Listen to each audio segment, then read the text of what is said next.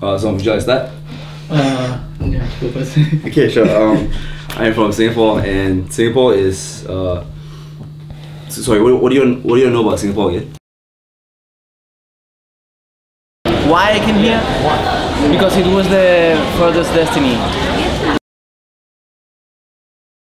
The stereotype of Australia and Sydney is about like kangaroos, wallabies, koalas, and blonde surfers. That's it. At the moment, we have about over 7,000 international students that are doing postgraduate. I think people tend to get homesick or adjustment problems. For me, when the first time I came, the impressions were a bit wrong because I thought I would have a lot of fun and like it's a big city with a lot of beach, but I don't have much friends here other than like who I hang out with. It is really difficult to move from your culture and start a new life in another country, completely different. Life is completely different. What I've seen is like there's an international student group, and within the group there are some little groups, usually depending on the background.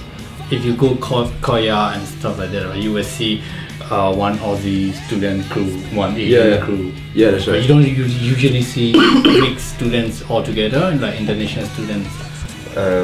So I've seen some European getting only with Europeans, Asian only getting with Asian. They feel more comfortable within their own culture.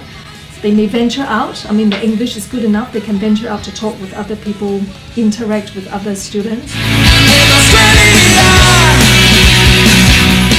I remember once at our house there was that famous comedian and everyone was laughing and I was like, I don't have any of the Australian humor.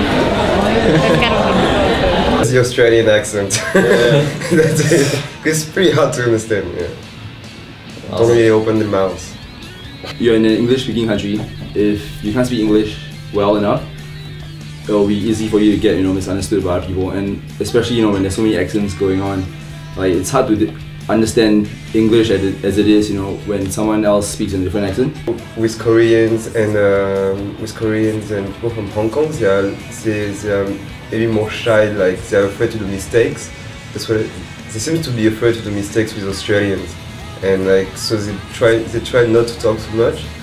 And like Australians sometimes don't understand them or try to enhance them to talk, but it's hard. So in the end, there's less interaction.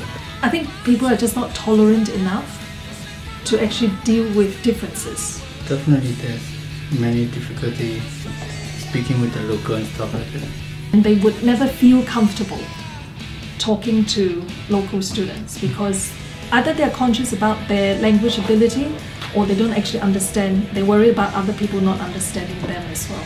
If you come into a country and then mixing with the people from the countries, there's no point coming in. You can just stay in your home country and that's it.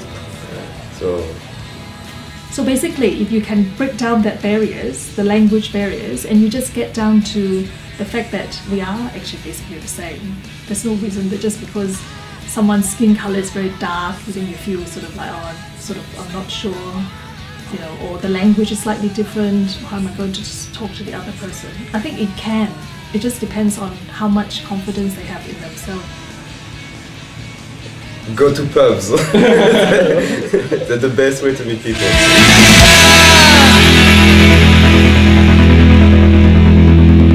I've never met my Aussie mates.